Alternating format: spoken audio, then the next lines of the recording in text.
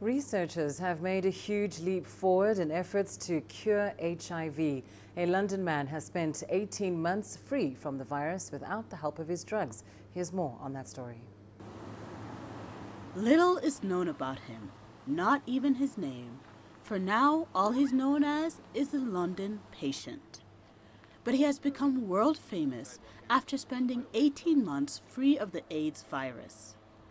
He joins Timothy Ray Brown, who has been HIV-free for 12 years. Yes, I would like to meet the London patient very much. I would say take your time in, if you want to become public, do it.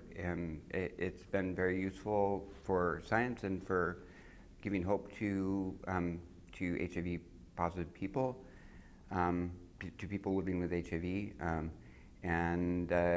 So I would encourage you to become public someday.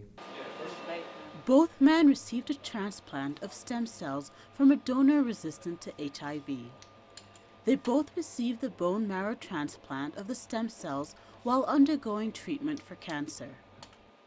A research team from University College London, Imperial College London, Cambridge and Oxford universities took part in the London patient's treatment.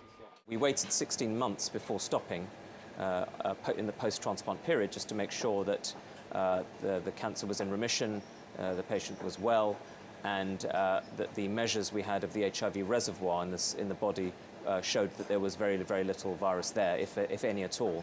And at that point, we stopped the treatment. And so we're now 18 months in, and we're confident that this will be a long-term remission, but it's too early to say as to whether this is a cure or not. While the news brings hope to those suffering from the disease, not everyone is eligible for the same treatment. HIV requires certain proteins to enter cells. There are individuals in the Caucasian population mainly who completely lack functional CCR5, which is one of these proteins that HIV needs. And therefore, a certain proportion of individuals are immune, as it were, to HIV infection. And therefore, if you transplant those cells into somebody who already has HIV, you may protect those new cells from infection. Finding the right donor match presents a challenge for researchers.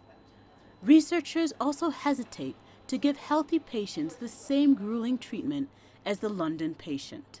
The idea of getting rid of a virus like HIV that embeds itself into our own genetic material is extremely difficult, and it's very rare that we see this. So that in itself is not a treatment that one would want to give to somebody who is living with HIV on current medicines and is very healthy.